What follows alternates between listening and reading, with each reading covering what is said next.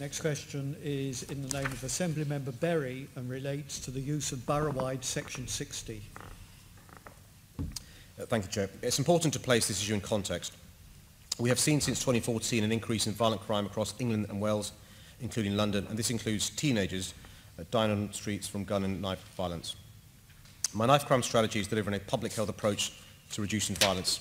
This includes backing the police in conducting additional enforcement activity and targeted intelligence-led stop and search.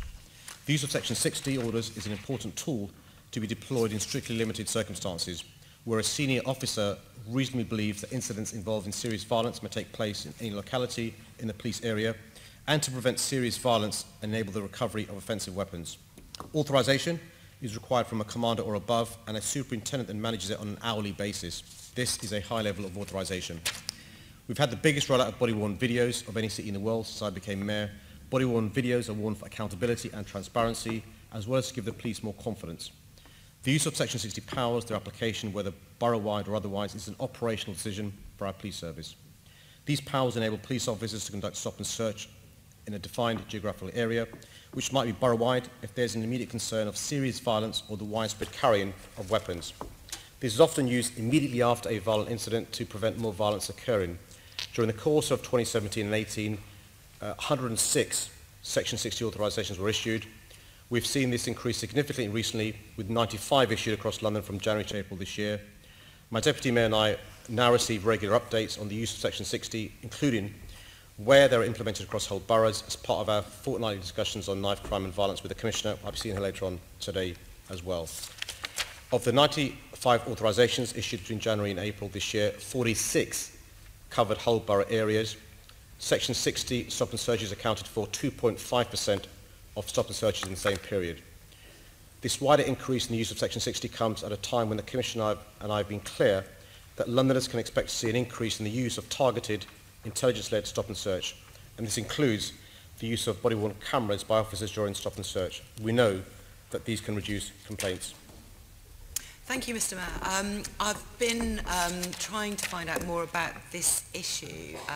Unfortunately, two written questions that I submitted to the Mayor's Question Time to try and get some data on the use of borough-wide stop and search orders going back in time haven't been answered yet, and I wondered if you might be able to speed that up a bit. I mean, I've actually, thank you for telling us there have been 46 borough-wide stop and search, Section 60 orders so far this year. I've been trying to track those by looking at the Twitter feeds of the police, and I don't think I've captured all of those that way. So, Chair, why don't I agree to, I know it was raised at the last Police and Crime Committee, I'm looking towards the Chair now, but why don't we agree for me to arrange for the Deputy Mayor and the relevant officer to come to the Police and Crime Committee. Other members can go along to that committee and there can be a proper explanation of this issue, because it's really important that Assembly members have confidence in what the police are doing. The police want you to have confidence in what they're doing. I'm sure we would welcome that, Mr. Mayor. Thank you. Yeah, I mean, obviously I don't have much time here today, and in Police and Crime already, other Assembly members who cover constituencies are concerned that potentially the borough-wideness of this doesn't mean that it's necessarily targeted and intelligence-led. We worry that it's being used as a reassurance tool rather than for tactical reasons, and we want a very close eye kept on this. Can you reassure us that you're keeping a very close eye on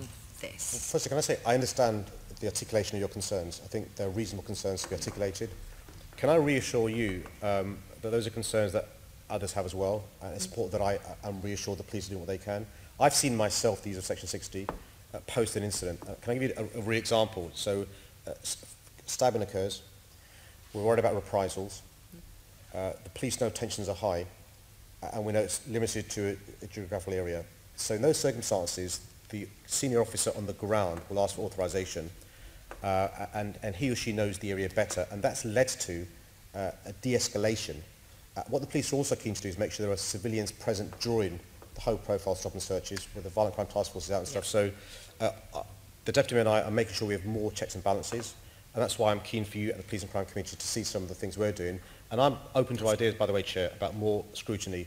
The other good news is the stop and search monitoring groups are having more scrutiny as well, but it's important we get this really important tool. Just finally on the issue of communication, I'm a ward councillor, and we had a borough-wide Section 60 across Camden, where I wasn't informed about this until several days later, and it had gone on for a couple of days. That's just to give us an example. I think we are seeing maybe not the communication there should be. Like I say, I haven't found all 46 on Twitter, and I think that's an important way for police to let people know. Because I think if we're going to have people covered by these quite draconian powers, it's important that the communication is good. So hopefully you can do something to improve the communication as well. I don't think it's reasonable to expect the police on operational matters to let 2,000 councillors, 73 MPs, 32 council leaders, 25 assembly members, the mayor, deputy mayor and others to know every time there's a section 60. No, I'm just that when it is covering a ward, then the ward is, this is the expansion of it. But we can... But Chair, I mean, it's worth this is really important for public. Often these are taking place at 3 a.m. in the morning. Yes, that will do. I just think we've got to be reasonable about operational decisions taken by senior officers, and I've explained in my answer the authority required, the hourly checks, and often these are instant decisions, and so the police are doing what they can using social media, letting key stakeholders know. I think it is unreasonable to expect the police to let every ward councillor across London know when there's a section 60, and I'm not sure that's what's been suggested. No, I mean, we're out of time, I'm afraid.